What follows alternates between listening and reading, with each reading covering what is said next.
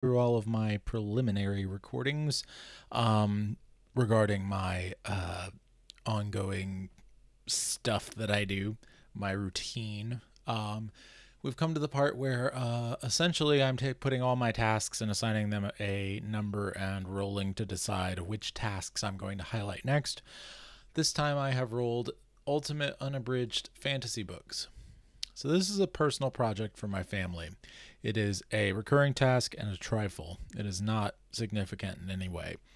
What I am doing is creating visual movies of unabridged books using the audiobooks for my family to watch. These are not for everybody.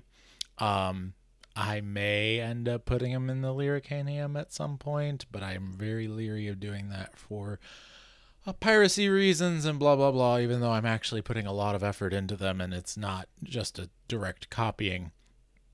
Currently, this is my timeline for the first chapter of The Hobbit, An Unexpected Party.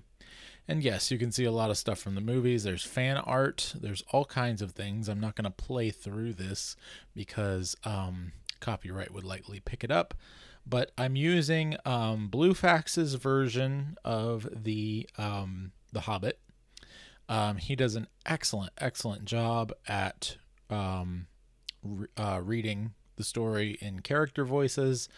I will say my hope one day is to actually do it with an AI generated Tolkien narrator and possibly AI versions of the characters either from the movies or like the best voices that I can come up with.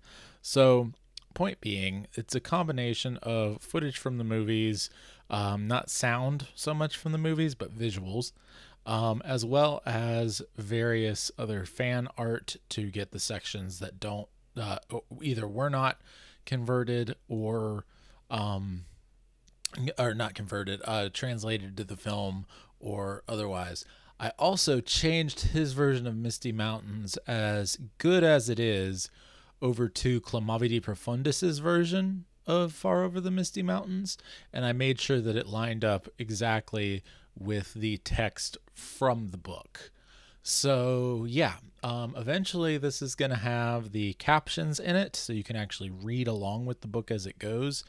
Let me go ahead and mute this and show you what I do with the parts that are not movie related, like the fan art and stuff. Let's see here. Come on, give me some fan art. Okay, that'll be fine. So I'm using Ken Burns effect, which just is the same thing that I use for my animations. It's just a very simple zooming effect kind of thing for that sort of thing. And yeah, it works very well. And yeah, when this is done, we'll be able to watch the first chapter of The Hobbit. And I hope to work through all of Tolkien's works when it comes, at least Hobbit, Lord of the Rings, Silmarillion, and then Narnia as well. I may do a Narnia one next. But the point is that, yeah, I might not likely get through all of this in my lifetime. I'm only adding like one of these clips every day.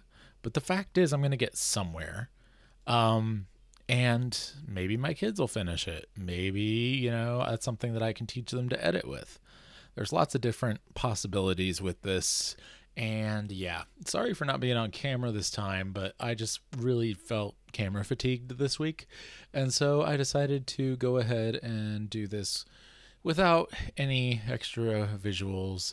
I appreciate you guys, and we'll be back with the next task next week.